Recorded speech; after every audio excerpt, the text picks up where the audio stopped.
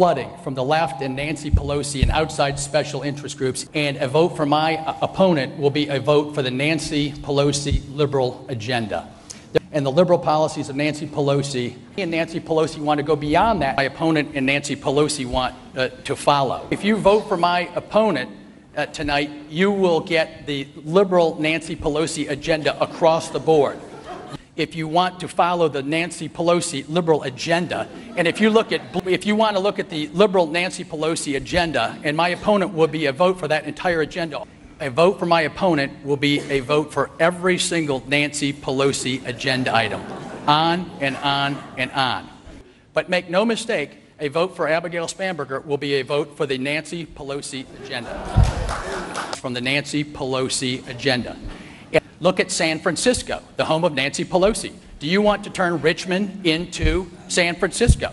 Along with Nancy Pelosi, revert to the Nancy Pelosi liberal agenda. That's because of the liberal Nancy Pelosi agenda. And I know what you'll get if you vote for Abigail Spanberger. You'll get the failed Nancy Pelosi liberal agenda every time. Thank you, Congressman. If you want to vote for the Nancy Pelosi failed liberal policies, vote for Abigail Spanberger with the liberal agenda of Nancy Pelosi and the United Nations. That is what Nancy Pelosi and Obama want. On the left, you have the failed policies of Pelosi and Obama. If you vote for Abigail Spanberger, the result will be Nancy Pelosi liberal policies across the board on every single issue. And you've heard it tonight.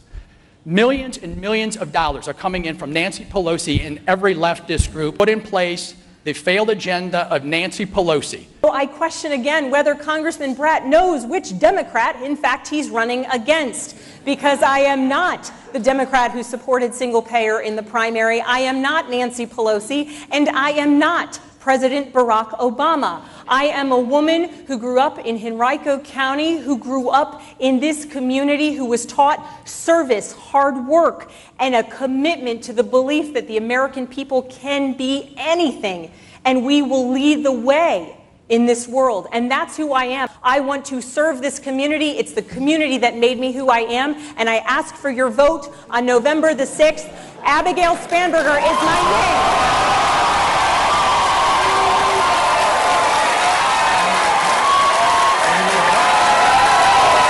Ladies and gentlemen,